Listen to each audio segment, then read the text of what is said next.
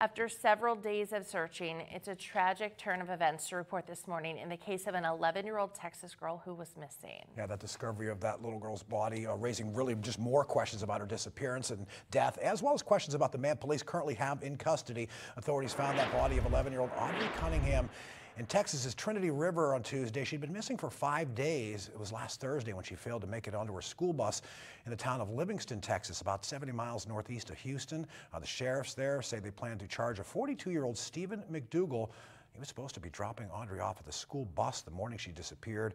Authorities say information gathered in their investigation is, quote, substantial, but they're not getting specific about how they believe Audrey died at this point.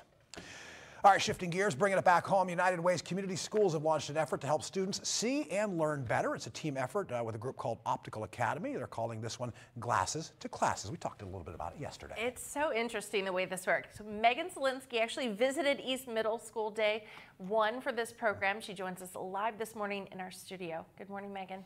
Good morning. Well, Mark, Tracy, they get those glasses same day thanks to this program. So I got the chance to watch the kids go from not being able to see to wow. Take a look.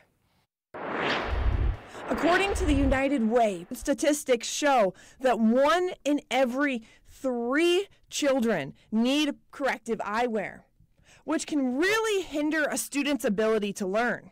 What that means is that they're going to have trouble seeing the board from far away. So if they're sitting in the back of the class, they might not even be paying attention because they can't see it.